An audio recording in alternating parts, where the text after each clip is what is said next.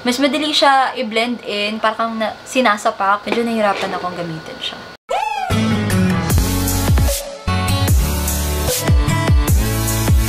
Hey guys! What's up? It's Renee and welcome back to my channel. For today's video, we'll be reviewing the Juno Co Microfiber Velvet Sponge. I wanted to review this product kasi I believe favorite to ni Kathleen Lights and I love Kathleen Lights. Actually, matagal na tong product na to pero ngayon pa lang siya i-review syempre kasi ngayon lang ako meron. I'm really curious about this product kasi nga favorite siya ni Kathleen Lights pero nung gumawa si Ann Klutz ng dedicated video for this, alam ko mas nagustuhan niyo yung parang dupe nito compared sa totoo. So, I don't know, I'm curious to see kung ano ba yung meron dito. Kaya, ayan.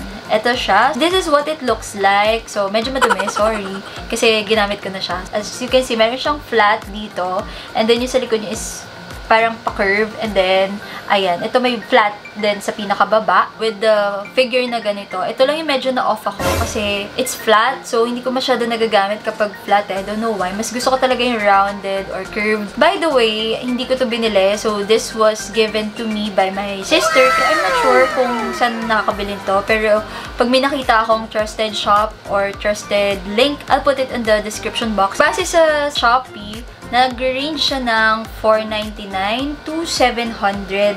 So, 500 to 700 pesos. Medyo may kamahalan siya. So, in this video, I'll use it dry and I'll use it wet as well just to see ano yung mas magandang way of applying niya kung dry or wet. Before we begin, don't forget to click the like button down below if you're interested with this content. And if you're new to my channel, be sure to click that subscribe button down below and the bell notification beside it for you to be notified whenever I upload again. Without further ado, let's now begin our review of the Juno Co Microfiber Velvet Sponge. Okay, so ayan, close up na tayo. Ang una kong gagawin is i-apply ko yung foundation dito sa side na to ng dry yung sponge just to see kung meron ba siyang difference kasi nung ginugol ko siya, pwede mo daw i-apply yung foundation using a wet or dry sponge. This is my first time din kasi na gumamit ng microfiber velvet sponge. So, I don't know kung alin yung mas magandang pag-apply sa kanya, kung dry or kung wet. So, might as well just do both. I'll be using the Wet n Wild Photo Focus Foundation. This is in the shade Desert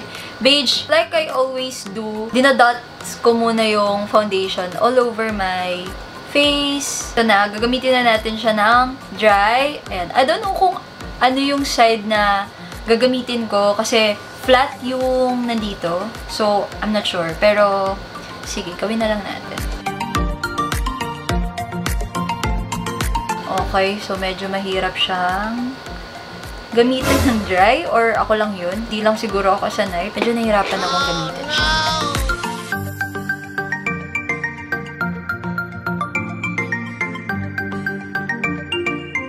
Half of my face is done using the Juno Co Microfiber Velvet Sponge na dry. Ang napansin ko is medyo mahirap siyang i-apply kasi harsh yung pagkaano, ang tigas.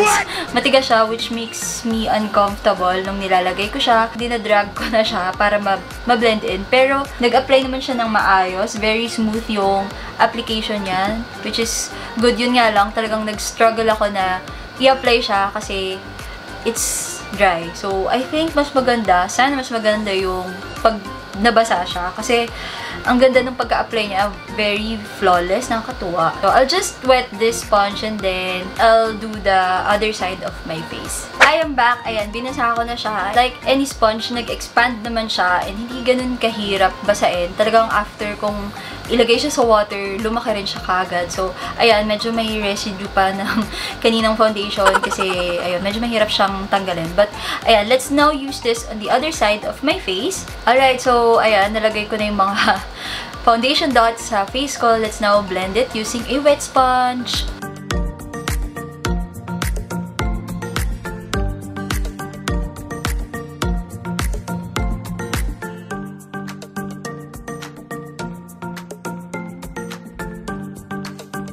Oh my God.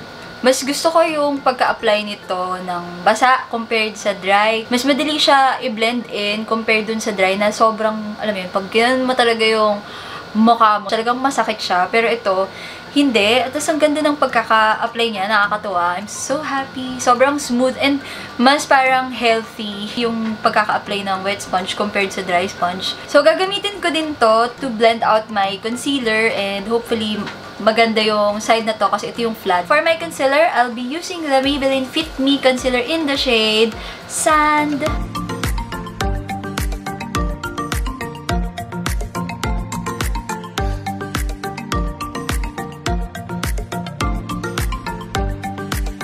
Alright, so concealer is in. Ayoko nitong side na to for concealer. I don't know kung para saan ba tong side na to, pero it's harsh. So, ginamit ko rin yung backside to blend out my concealer and it's fine. Mas gusto ko tong side na to compared dito sa my flat. And ito, hindi ko talaga alam kung ano yung purpose nito. Pero feel ko for foundation siya. Pag gumagamit ako ng sponge, mas gusto ko yung pa-curve kasi mas na-apply ko na mabuti. Pero ito, medyo harsh siya. Masakit sa mukha. I'll just apply the rest of my makeup and I will give you my final thoughts about the Juno Co Microfiber Velvet Sponge. I am back with my full face of makeup and I'm here to share with you my final thoughts about this sponge. I prefer using this sponge na basa kasi mas flawless yung pagkaka-apply niya. Mas maganda na dewy, tignan yung skin and parang ano lang siya, natural, as in skin-like finish lang siya. So, yun yung appreciate ko sa kanya. And in terms of blendability, madali naman siya i-blend, wet or dry, so wala kang magiging problema doon. The only thing is,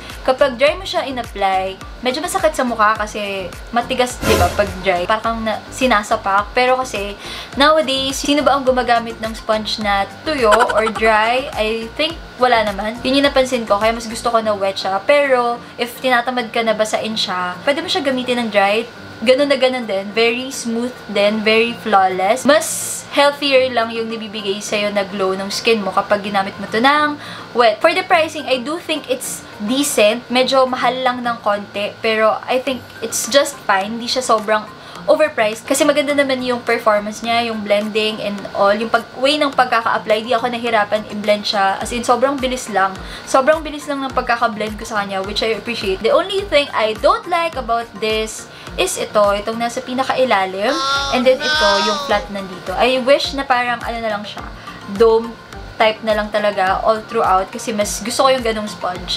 Pero again, meron mang side na ganon, so I think it's fine. Overall, I do recommend using this sponge kasi sobrang ganda niya. I do think this is worth to buy kasi for me, lahat maganda yung pagkaka-apply niya. Sobrang flawless. Bukod dun sa mga nasabi ko na ayaw ko, okay na siya in terms of performance talaga, which is more important than how it looks like naman. Leave me a comment down below kung na-try mo na rin ba itong Microfiber Velvet Sponge ng Juno Co. Nag-work ba siya sa'yo? How's your experience with it? Meron ka bang bad experience about it? Let me know. Let's discuss it in the comment section down below. That's it for this video. Thank you so much for watching. I will see you again on my next video. Bye!